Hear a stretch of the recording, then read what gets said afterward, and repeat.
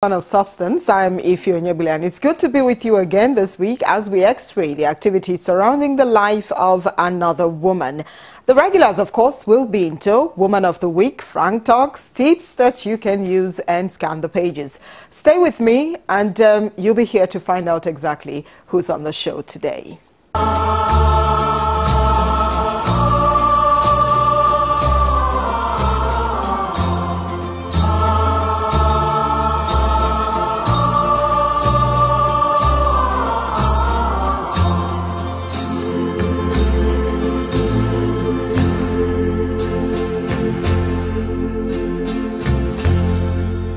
My guest today is a native of Patigi local government area of Kwara State. She has boldly taken a shot at the presidency of this great country on various occasions. She's a counseling psychologist and a politician of repute. Dr. Sarah Jubril is a woman of many sides. My interaction with her will tell you more about this woman who's taking yet another shot at the presidency come 2011. Stay with me. I'm Princess Sarah Adebisi-Joson, the Deputy Governor, Lagos State. You are watching Woman of Substance with Ify. I'm very interested in your desire to take another shot at the presidency. What exactly is giving you this push?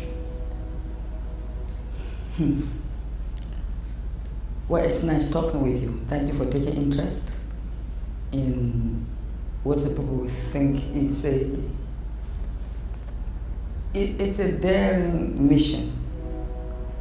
And first of all, I take politics as, call it, if I may use my own faith language, as a ministry. In political language, you say it as a service to humanity, but when you use the word ministry, it means you have a divine understanding of your direction or focus in your destiny for your creation. Therefore, what I'm doing in politics is to ensure, and to maybe call it that, to raise these offsprings, old and young, or remind the old ones, sustain the focus that is supposed to be of the growing ones and the upcoming and the future coming ones, that the quality of being makes more sense than the quantity of things. You're the very first female presidential candidate and the only one that has been so consistent, if I must put it that way.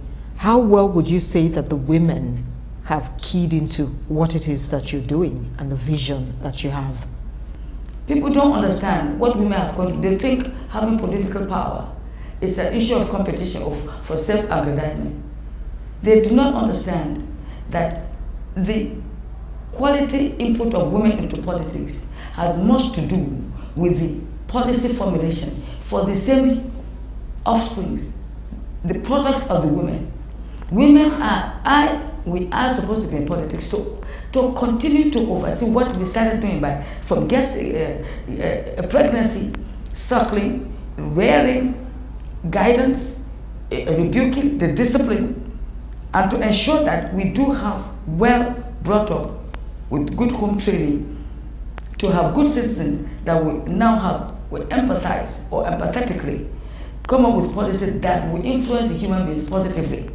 So we are just continuing with our natural job. In other words, if the women are frustrated, vilified, and trampled upon, they don't have the type of flourishing ability to influence their offsprings properly. So they cannot bring up future youth, future husbands, future fathers that are effective at the family level and at all levels. Let's look at the people you're going to be standing against or standing side by side with in the PDP. Yes. There is a General Ibrahim Babangida. There is an incumbent President Goodluck Jonathan. What magic does Mama Sarah Jubril have? Myself. What is the magic? Do I have a track record? No, the question that I want to be asked, and I think Nigerians are going to be asking questions. Has any of us done anything that has hurt Nigeria? Have we taken anything that does not belong to us from Nigeria? Have we shown examples of good home training to people? What is it that we are doing that is going to affect the character?